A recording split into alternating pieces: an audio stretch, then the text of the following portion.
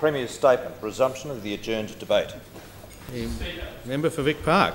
Speaker, fellow members, can I say I'm humbled by such a turnout today. I'll endeavour to make the speech as interesting as I possibly can for you all. It is with immense honour and indeed some trepidation that I stand here today in this place as a member for Victoria Park. In that regard, let me begin by first of my hopefully many speeches by thanking the people of the electorate of Victoria Park for trusting me with the enormous responsibility for representing their interests in the State Parliament. I assure all my constituents that it is an honour that I do not take lightly, and it is a job that I will undertake with the utmost diligence, enthusiasm and professionalism. I am very much aware that the previous member for Victoria Park, Jeff Gallop, spent the best part of 13 of his 20 years in Parliament on the front bench for the Australian Labor Party, 5 years of which as Premier of our great state. It is appropriate that I take this brief opportunity to reflect on my predecessor. Jeff spent 20 years representing my electorate and, in various capacities, our state. His commitment to Victoria Park was never doubted and was reflected in his massive support within the electorate. One of Jeff's legacies, and Ron Davies before him, is that I now represent a discerning electorate that has quite rightly become accustomed to high-quality representation. Whilst I will no doubt forge a different path as the member for Victoria Park than Jeff, if I can emulate his passion and commitment to the electorate, then I am confident that I too can replicate his electoral success. I want to thank Jeff for leaving an electorate with high expectations of its member, and I look forward to spending every waking minute meeting these expectations and, hopefully in the fullness of time, ensuring that the member for Victoria Park again returns to the front bench for the Australian Labor Party.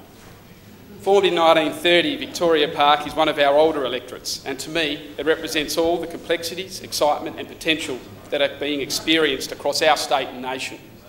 It certainly is an economic and social microcosm of Australia.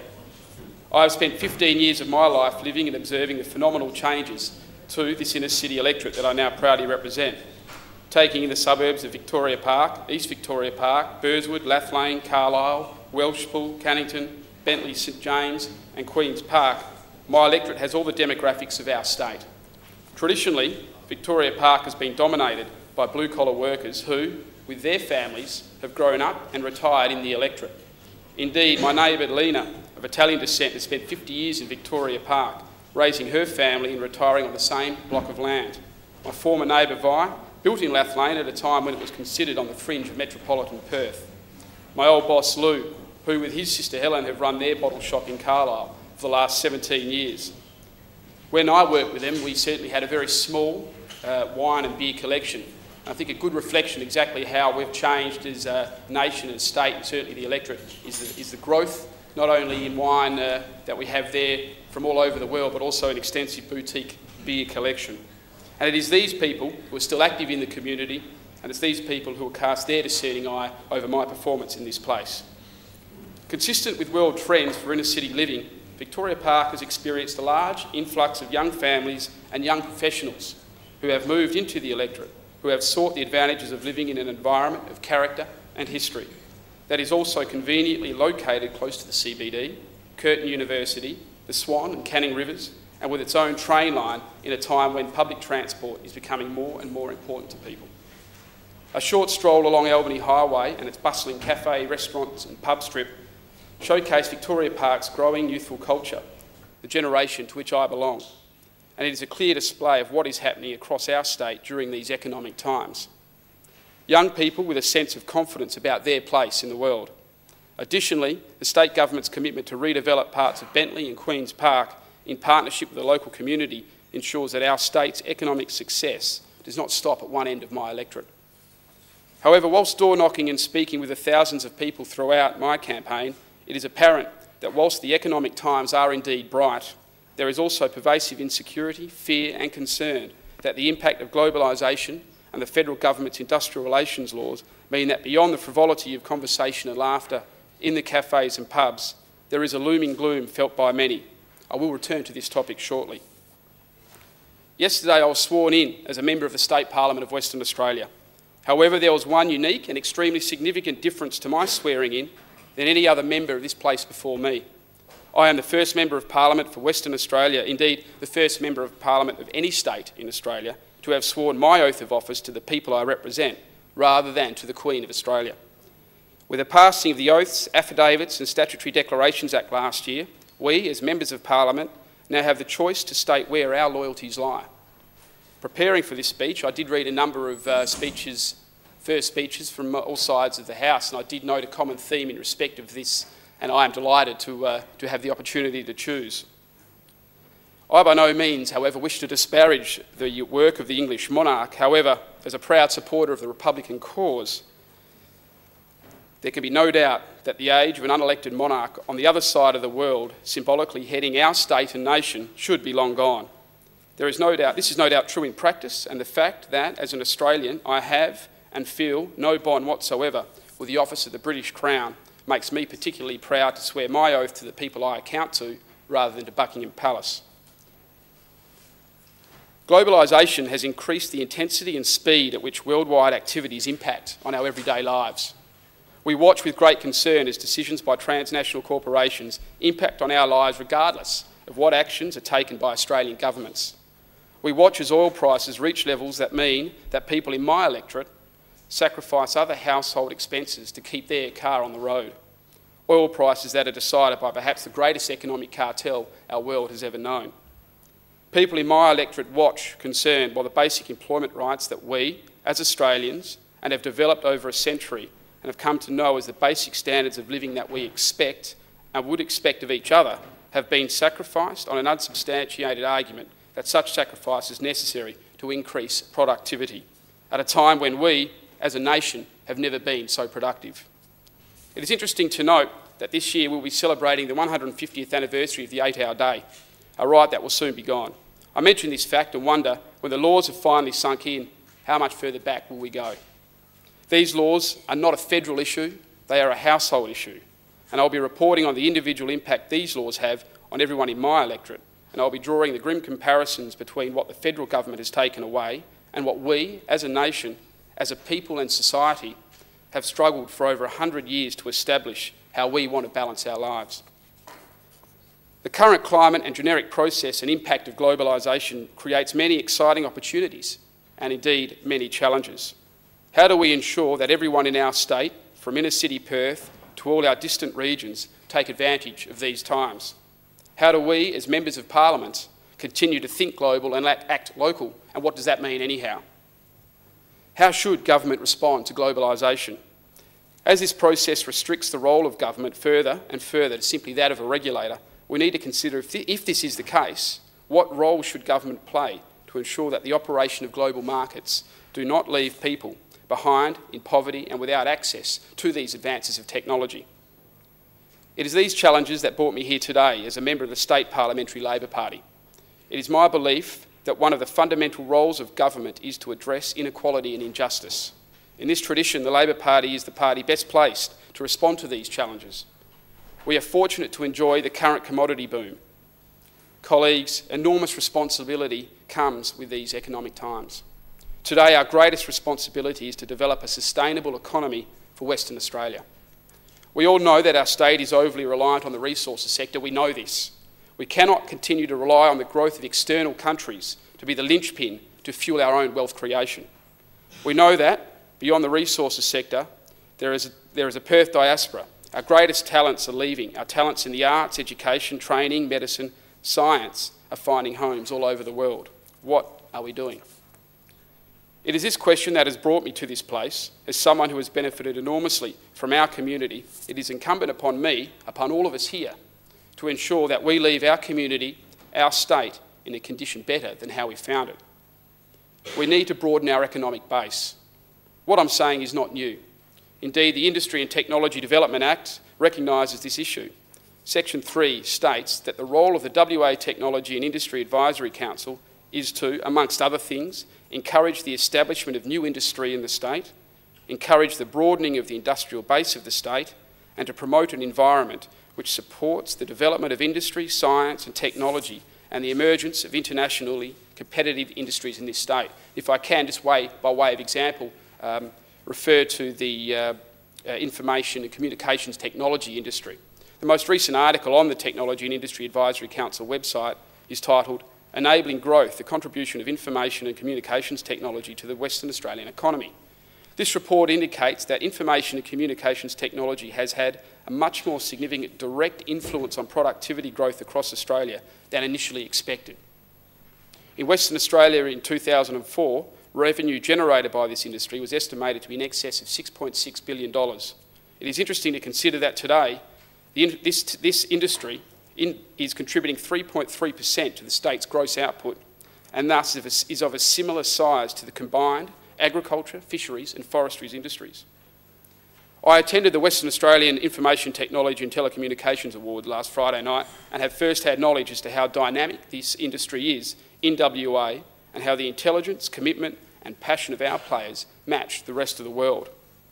The Premier has emphasised the importance of broadening our economic base in his statement to this place on the 7th of March this year, and the fact that the Premier has retained the key economic portfolio of state development shows the commitment of the Carpenter government to this issue.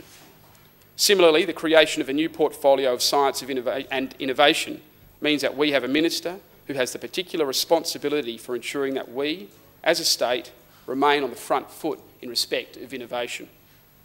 And whilst I'm in a congratulatory mood, I will also use this opportunity to mention the recent commitment by the state government and the University of Western Australia of $50 million each for the construction of what will hopefully become 2 world-class biotechnology research centres in Perth. Whilst the term biotech is brandished around, it may actually be useful to define the term.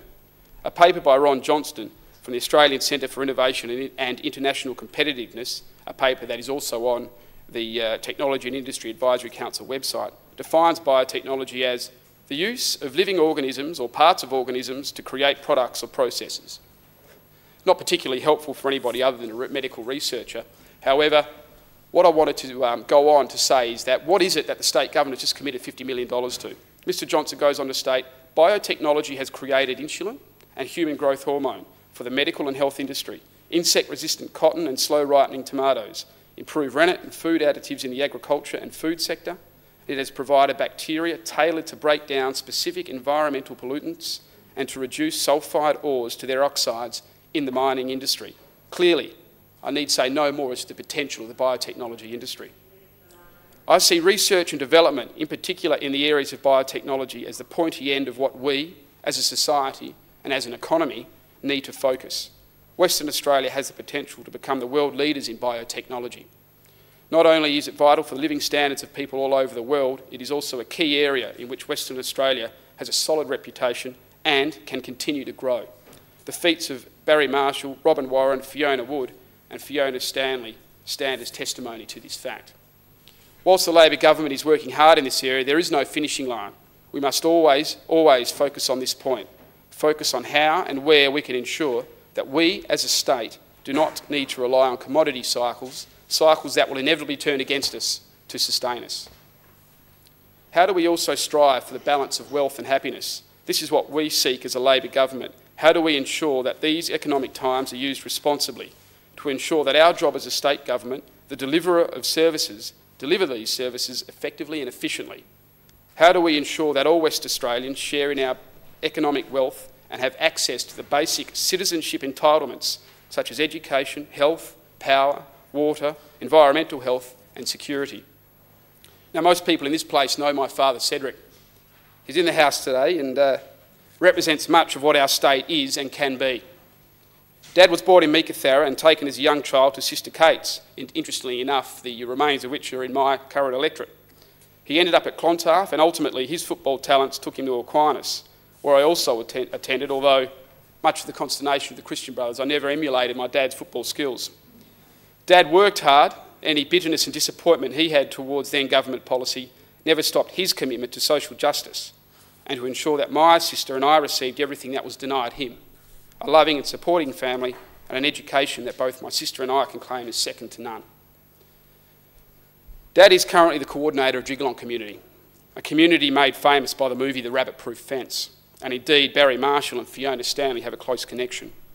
I make regular trips to Jigalong and continue to be in order of the country where the Mardu people live. To see this country just after the wet is exactly what the true meaning of God's country is.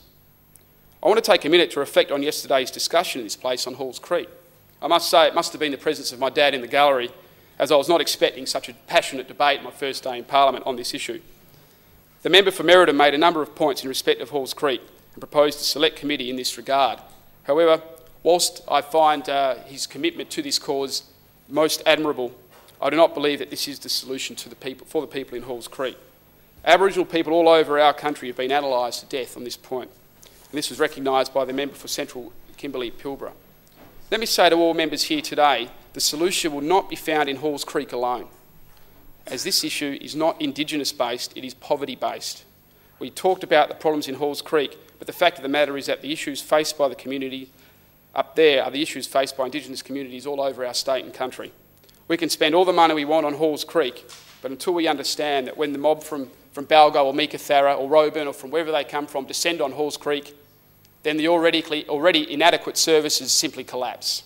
And the question has to be asked, why have other mobs descended on Halls Creek? Because those communities are also dysfunctional and have nothing to support them. We cannot solve the problem in Halls Creek without taking a statewide view on this point, a statewide structural view. I'll return to this point again shortly. Jigalong, like hundreds of others, is a community afflicted by abject poverty, a community not unlike many others, often located in regions that produce immense wealth for our nation. The consultants ACL Tasman recently did a report for Rio Tinto, and they produced two interesting statistics.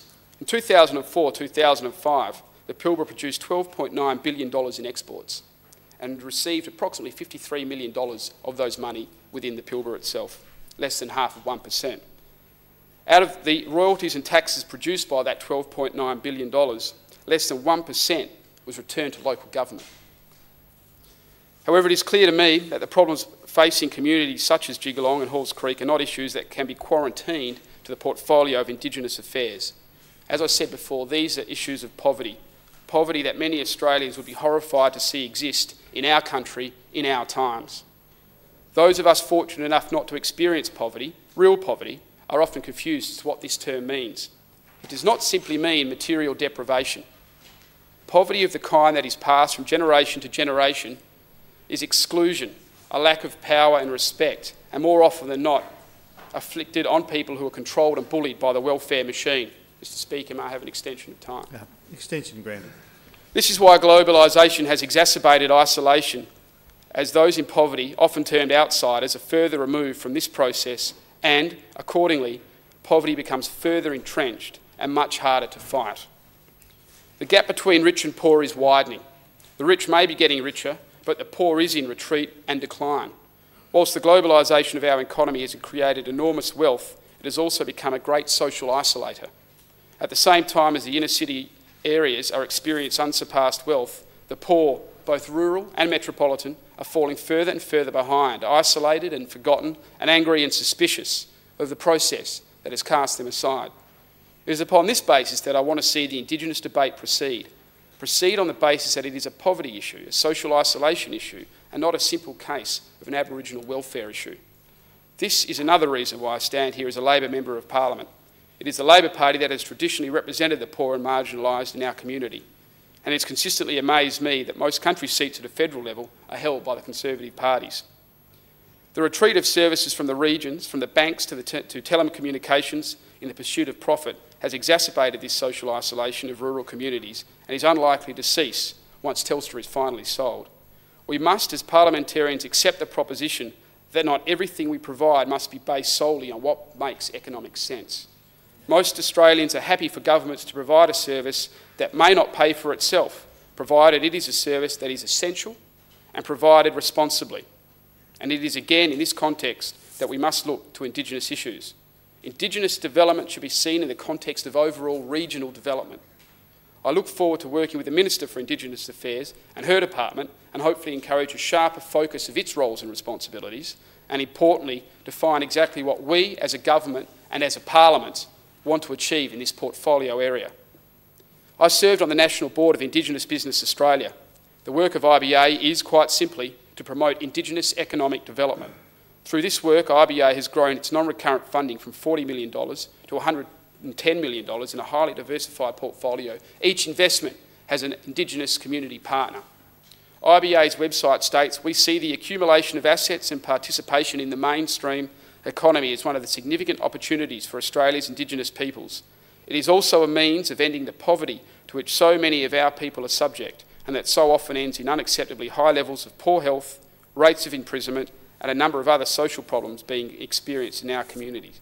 Again, the issue is poverty.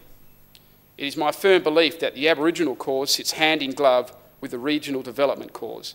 Unless we can bring real economic benefits to our remote Indigenous communities, and we on IBA managed to successfully do this in a number of remote communities across Australia, then we would not be able to provide real alternatives to the current levels of poverty currently being experienced.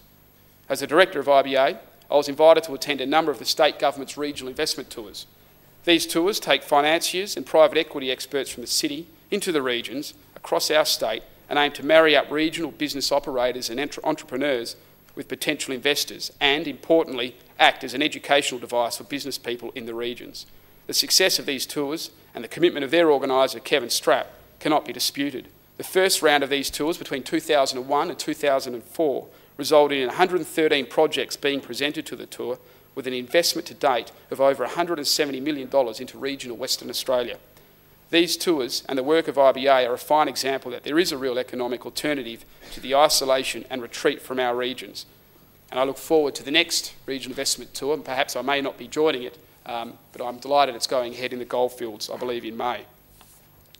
And whilst my priority is to the constituents of Victoria Park, my foundation in the Goldfields ensure that I have an extensive network of friends and family across the regions. Accordingly, I'm a great friend of our regions and of our mining sector. The Perth diaspora I referred to earlier is in reverse in one particular area, resources. We are at the cutting edge in technology in this area and attract the best talent from across the world. The private resources sector is leaping ahead of state and federal government in respect of developing relations with Aboriginal landowners, local content and employment and environmental consideration. This fact is often lost in the heat of debate. Looking at current best practices within this sector may well teach us, as parliamentarians, a great deal. I look forward to working closely with the engine room of our state as a member of this place. I just want to make some brief remarks on the value and importance of education in our society. And education, be it university-based or skills-based, is the one great social equaliser. Thanks to the commitment and hard work of my parents and the generosity of the Rotary Ambassadorial Scholarship, I stand here today a very fortunate recipient of amazing educational opportunities both in Western Australia and in the United Kingdom. These benefits should not be destined for the lucky few, but continue as the basic building blocks of our society, regardless of background. A strong education will ensure that we as West Australians can meet our own aspirations, can strive to better ourselves in a global environment of great change. The delivery of a strong education system is the responsibility of state government, and this is one of the reasons I wanted to enter this place, to aid in this delivery. I want to work with the Carpenter government to continue its work to ensure that our public education system rebuilds itself so that our best will again come from these schools and that our training remains relevant, consistent and highly competent. Our federal system initially provided our state government with broad powers to legislate for the peace, order and good government of our state. Key areas, defence, immigration, foreign affairs, were quite correctly made the responsibility of the Commonwealth. But it was initially viewed that the state government would legislate on the majority of issues. Without a lengthy lecture on constitutional law, and I know you'd all love me to give you one, clearly our federal structure has changed, and in some cases for the better. The beauty of our federal system is that it is flexible and can adapt as the complexity of governance changes. However, we, as members of Parliament, need to consider exactly what federal structure we want and what is the role of state governments. I am encouraged by the position taken by Premier Carpenter, as I have long held the view that it is pointless to fight with the federal government for political purposes. If we can, at the very least, negotiate an outcome in the best interest of our state, then it is important that we have a constructive relationship with the federal government. However, with our current federal system under attack, we need to consider the capacity for the state government to promote the renewal of governance. It may well be that this capacity lies within the regions. As a state, we are quite well defined by our regions, whether it be the Kimberley, the Goldfields, the Murchison, the Pilbara or the Great Southern. Perhaps we need to consider how we increase governance at these levels to promote more interests in the governance structures, to reduce the social and economic isolation so many of our fellow West Australians experience. I do not mean to dwell on challenges. However, to be a member of this place means that we need to ensure that we rise to meet and overcome such challenges. We as a state are in fortunate times. We as a state live in a community where there still remains a sense of society, a sense of belonging. However, we must nurture and protect these times and ensure that these times are used to provide for the long-term future of us all. To have the honour of being elected as a Member of Parliament has been a long-term goal of mine, as I firmly believe that it is this place that still, despite the vagaries of our global economy, continues to be the true place that Western Australians look to ensure that our interests as a state are met, maintained and protected. My campaign was based on an overwhelming sense of optimism and hope for my electorate and our state. Whilst there is always more to be done, we are a lucky state in fortunate times. However, it also became apparent that there is in our community a disturbing sense of cynicism towards our elected representatives at all levels of government.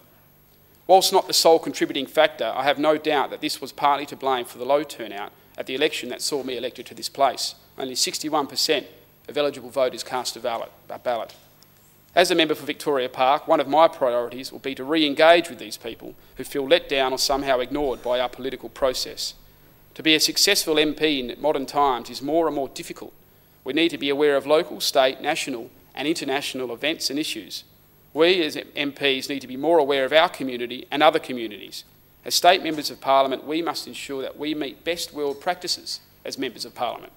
If we expect to seek the support of our electorates and seek to provide the best possible services to our state, it is important that we know what other states and other countries are doing in this regard. Now, many of you may know that I'm a lawyer by trade, and I recognise that I've chosen to pursue politics and law, and one day, no doubt, I'll retire and start selling used cars. Actually, apologies, I have many car salesmen in my electorate, and they are held in much higher regard than I ever was as a lawyer. However, I do love being a lawyer and being able to assist others in my work. I have worked with some amazing people from all over Australia, both as clients and colleagues, and the experience has provided me with an invaluable insight into Australian society, in the corporate world and the social justice world. However, as a lawyer, one of my great concerns is the slow distancing of the justice system from our community. It is apparent that the political system is in a long-term crisis of confidence. However, we are aware of this, and hopefully we are working to reverse this trend. Door-knocking my electorate, it is clear that our legal system is held in much the same regard as our political system. However, by and large, our lawyers seem to think this has simply manifested itself in the usually quite clever lawyer jokes. I have experience as a lawyer both in the commercial and public sector, and it is quite apparent that the practice of the law in the large private law firms has become much more focused on the business rather than the law. The number one priority is the billable hour. Unfortunately, the billable hour has no relationship whatsoever with outcomes achieved for the client. The nature of a large practice is such that clients sought are only large corporate organisations, as it is only these clients that can afford access to high quality and well-resourced legal advice and representation. As a lawyer with the state DPP, I was fortunate to have my faith in the legal profession restored by the commitment of all the lawyers in this office to the public good. While some individual lawyers within the commercial sector do have the goodwill and desire to try and ensure an element of community interaction, I fear that the commercial business of these practices make it utterly incompatible with community involvement and contribution. I propose to regularly make comment in this House as to how the community commitment within these firms actually works, as opposed to what may be on their website or on their various marketing brochures. It is apparent to me as a lawyer and as a very new Member of Parliament that access to justice is a long, expensive and intimidating process. More often than not, people only need short-term advice on everyday issues. The legal system is often the only means by which people can achieve an equitable and fair outcome. As each day goes by and our world gets more complicated, we need to recognise that if what we do in this place is complicated for those trained in it, how must it appear for those that are not? The justice system is the bastion by which we can ensure that those less knowledgeable in the process can access their own advice and have their cases advocated and concerns met. Finally, it falls upon me this afternoon to thank those that helped me become the Member for Victoria Park. There are many, many people in this group. I would estimate 200, some of whom are here today. But sadly, I cannot list them all, so I will list just a few. But I wanted everybody to know that I will never be able to thank you enough for the commitment and support that I received. To Kate Doust, my campaign manager, you perform miracles of organisation in an environment of tight time frames and high stress. You ensured that I was occupied 100% of the time and became a close confidant on all things electoral and fashionable. Thank you. To Bill Johnson, my campaign director, thank you for your support and considered advice based on years of knowledge. And to Kate and Bill's children, Liam, Zoe and Rebecca, who for 6 weeks had me sitting at their breakfast table each morning, something that no child should have to endure. My apologies. Leader of the House. Understanding order 102, I move that the member be given time to continue his remarks. Is permission granted? The question is he'll be given an extension up to 15 minutes. Those of that opinion say aye. Aye. Against no. The ayes have it. To Reece Harley, Michael Watts, Raby Weil, Pam, Ray, Matthew and Varun, thank you for an amazing job where nothing was left undone and I was conveyed to each place regardless of time or effort, and the phones in my campaign office were always manned. To the State Parliamentary Labor Party, in particular Shelley Archer, who prepared a breakneck door-knocking schedule, thank you all. Your support was incredible and for a nervous and often stressed candidate, invaluable. To the federal members, in particular Kim Wilkie, whose appetite for the shameless kept me out in the wee small hours of every day. To Julian and Leslie Grill, who have known the Wyatt family since I was a small boy in Kalgoorlie and who have provided me with long hours of political debate and advice, thank you. Howard Peterson, who worked for my dad for many years and has been fortunate enough to continue working with me and providing me with hours of political argument, thank you very much. To the Premier, Alan Carpenter. As a candidate, it was a privilege to have your personal support for me, both through the pre-selection process and the campaign. By-elections are particularly tough for incumbent governments and the candidate, and your day-to-day involvement ensured that the people of Victoria Park had a Premier serious about what they had to say and a campaign team that was always motivated. To my family, Mum, Dad and Kate, I would not be here without your love, patience and support and continuous stream of advice, despite the fact that you should all know by now that I do know best. Mum and Dad, I stand here today utterly indebted to you both, as you both ensured that I received an education that I never appreciated until it was all over. Thank you. To my sister Kate, your amazing strength and confidence over the last challenging year will inspire me for many years to come. And if you can defeat the last year, then nothing is impossible. And finally, to my fiancée Vivienne, nobody should have to put up with what you've put up with over the last few years. I proposed to Viv on Boxing Day last year, unprepared and without a ring. I still have no ring. But I'm reminded regularly that I have no ring, and will promise you, honey, it is forthcoming. To all the members of this place, regardless of your particular political persuasion and regardless of the fact that I may disagree with you on many points, on one issue I can guarantee that as long as I'm a member here, I will listen to and work with you all with the respect I have as contributors to our civil society in perhaps the toughest way possible. Thank you.